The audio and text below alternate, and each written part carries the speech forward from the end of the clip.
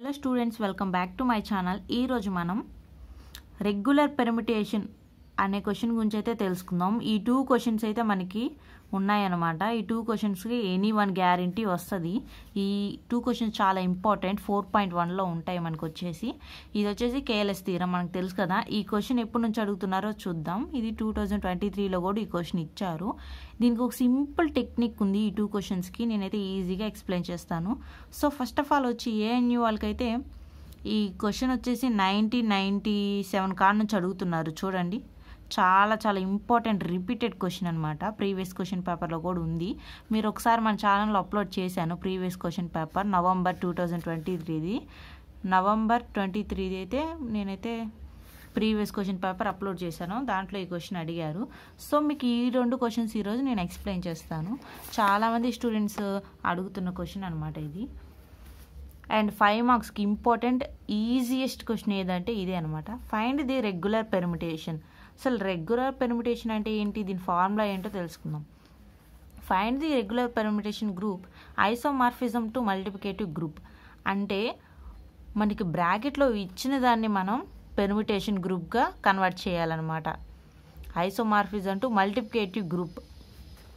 Okay, let given ఏమి ఇచ్చాడు, మనకి ఇచ్చిన గ్రూప్ని మనం రాసుకున్నాం. 1, ఒమేగా స్క్వేర్ అనే గ్రూపు మన కాడ ఉంది. దాన్ని బట్టి మనం పెర్ముటేషన్ ఫార్ములా యూస్ చేసి దీన్ని పెర్ముటేషన్ గ్రూప్గా మనం కన్వర్ట్ చేయాలి. ఈ గ్రూప్ని మల్టిప్లికేటివ్ గ్రూప్ని పెర్ముటేషన్ గ్రూప్గా కన్వర్ట్ చేయాలి. అప్పుడు అదేమైందంట, isomorphism అయిద్దంట. So regular permutation group G dash మనకి తెలుసు కదా. కేఎల్ఎస్ థీరంలో చూసాం కదా మనం. కేఎల్ఎస్ థీరంలో మీరు ఒకసారి చూడకపోతే ఆ క్వశ్చన్ చూడండి. మీకు ఆ ఫార్ములా ఉంటే ఈ ఫార్ములా ఎలాగొచ్చిందో మీకు అర్థమైంది. ఇదిగోండి, ఇదే కేఎల్ఎస్ థీరం ఫార్ములా మీకోసం రాశానమాట. G dash into F of A by a belongs to G. F of A G డాష్లో F of ఏ ఉంటుంది. అది ఏ దేనికి belongs to, a belongs to G అనమాట.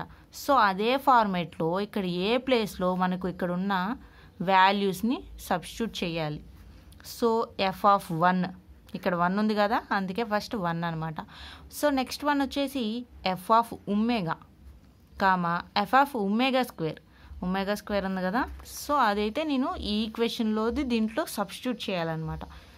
నెక్స్ట్ వచ్చేసి by KLS theorem F of AX equals to AX, then a belongs to G. F of AX is equals to AX. ఇది KLS theorem యొక్క formula అనమాట. ఈ formula base చేసుకొని మనకి 2 questions ఉంటాయి. Each one వచ్చేసి 5 మార్క్స్ అనమాట. Then G isomorphism to G dash. KLS థీరంలో మనం లాస్ట్ ప్రూవ్ చేసింది ఏంటి, G isomorphism to G dash. అప్పుడు ఐసోమార్ఫిజం అయ్యిద్ది అనమాట. నెక్స్ట్ వచ్చేసి ఈ వాల్యూస్ ఉన్నాయి కదా, మనం ఇదే బాక్స్ ఇలా తీసుకుంటాం అనమాట.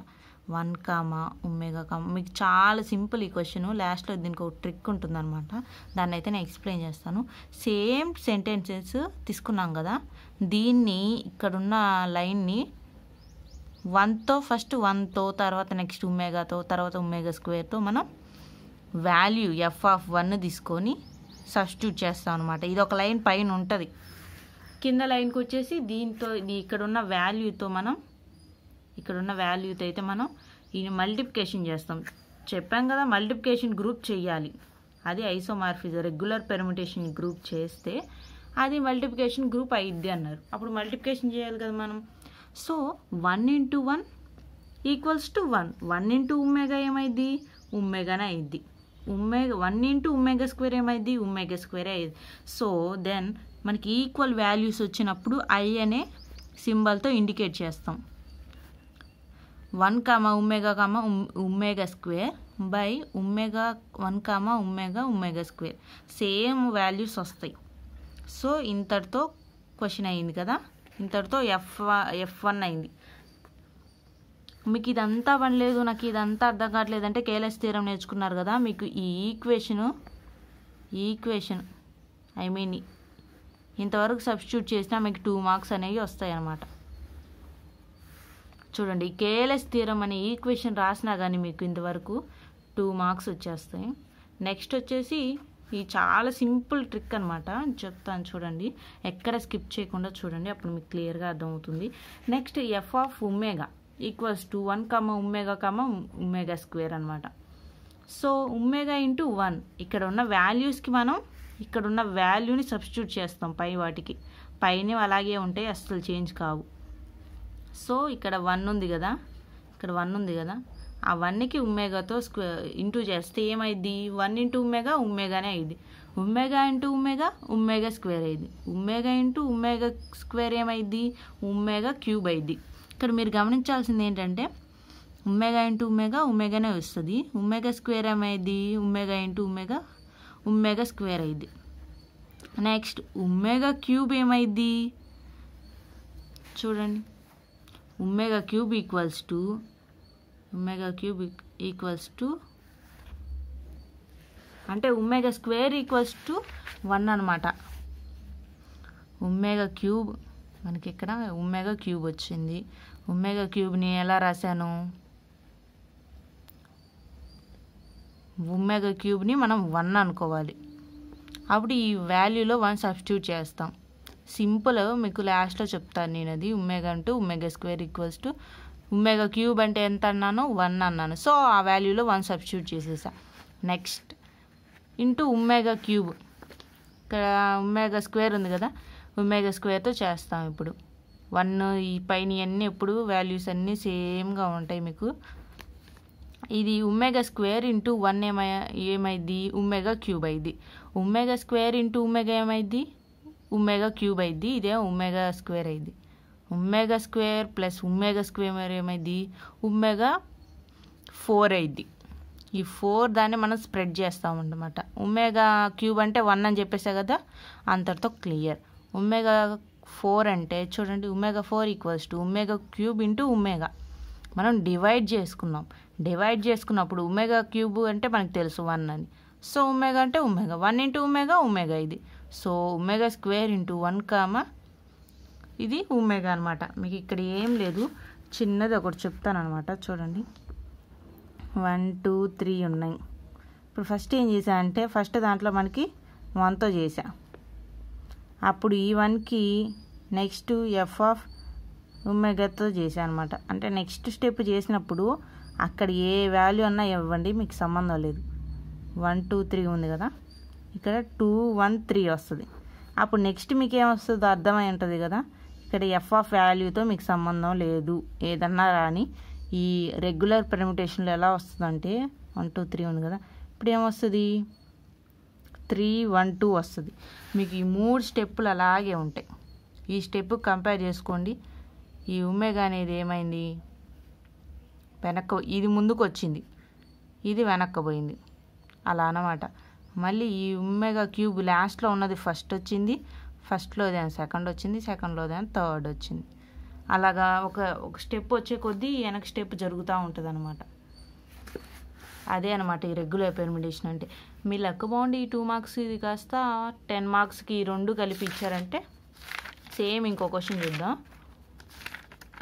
మీకు ఎందుకు అర్థం కావట్లేదంటే మీరు ఫస్ట్ నుంచి చూడక స్కిప్ చేస్తున్నారు కాబట్టి మీకు అర్థం కావట్లేదు. చాలా క్లియర్గా అయితే ఉంటుంది.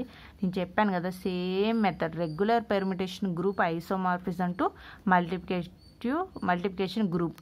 ఈ 2 క్వశ్చన్సే ఉన్నాయి. ఈ 2 క్వశ్చన్స్లో ఎనీ 1 అయితే ఖచ్చితంగా అడుగుతారు. లేదు మీకు కేలెస్ థియరం కానీ అడగకపోతే ఈ 2 ఇస్తారు. సమ్ టైమ్స్ అలా జరుగుతుంటుంది అనమాట, మనం గెస్ చేయలేం కదా. Let G equals to 1, -1, I, -I అనమాట. ఇక్కడ మనం 3 చేసాం కదా, ఒమేగా ప్లస్లో ఇవన్నీ వస్తాయి అనమాట. ఇది కూడా చాలా సింపుల్గా ఉంటుంది. చూడండి, regular permutation group G' equals to F of A by A belongs to G. ఇప్పుడు ఈ F ఆఫ్ A ప్లేస్లో మనం ఈ వాల్యూస్ అన్ని సబ్స్టిట్యూట్ చేసుకుంటాం. First F of 1, F of -1, F of I, F of -I. By కేలెస్ theorem F of AX is equals to AX belongs to A, A belongs to G అనమాట. ఇది మన కేలెస్ theorem. మీరు సింపుల్గా ఇంతవరకు రాస్తున్నా మీకు 2 మార్క్స్ అయితే డామ్ ష్యూర్ అనమాట. నెక్స్ట్ వన్ వచ్చేసి ఫర్దర్ స్టెప్. చూడండి, F1తో చేయాలి, తర్వాత F-1తో చేయాలి, F5తో చేయాలి, F-Iతో చేయాలి. Then F1 is equals to same అక్కడ ఇచ్చిన ఇయే రాసుకున్నాం అనమాట. తో 1తో చేయాలి, 1 into 1 1 into minus 1, 1 into I, 1 into minus I, 1 into minus I. మీరైతే జాగ్రత్తగా పెట్టుకోవాలన్నమాట, చాలా కన్ఫ్యూజ్ అవుతాం ఈ ప్రాబ్లం. ప్రీవియస్ క్వశ్చన్ పేపర్లో ఇదే అడిగారు, అందుకని ఇంపార్టెంట్గా చెప్తున్నాను అనమాట. చాలామంది ఇంపార్టెంట్ క్వశ్చన్ చేయండి మేడం అంటున్నారు కదా, అందుకని 1, -1, I, -I. Same values 1 into anything same వాల్యూనే వస్తుంది. సో ఈక్వల్ కాబట్టి మనం I అనే ఐడెంటిటీతో మనం కన్సిడర్ చేస్తాం. Next F minus I.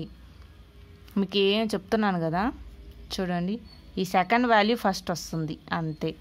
తర్వాత నెక్స్ట్ స్టెప్లో చూడండి, ఇక్కడ I వాల్యూ ఉంది కదా, మీకు ఫస్ట్ స్టెప్పులో ఫస్ట్ వన్నే వస్తుంది, సెకండ్ స్టెప్పులో సెకండ్ వన్ ఫస్ట్ వస్తుంది, థర్డ్ స్టెప్లో థర్డ్ వన్ ఫస్ట్ వస్తుంది, ఫోర్త్ స్టెప్లో ఫోర్త్ వన్ మైనస్ కదా అది వస్తుంది. కాకపోతే మరి ఇక్కడ వాల్యూస్తో ఇంటూ చేసుకోండి. ఇదే అనమాట సింపుల్ ట్రిక్. మీకు అర్థమైతే 5 మార్క్స్ మీ చేతిలో ఉన్నట్టే. లేదు 10 మార్క్స్కి 2 ఇచ్చినా కానీ మీరు ఈజీగా చేయగలుగుతారు. That's your luck. Thank you for watching. Please subscribe my channel. ఇవి మల్టిప్లికేషన్ చేసుకోండి ప్లీజ్. Thank you.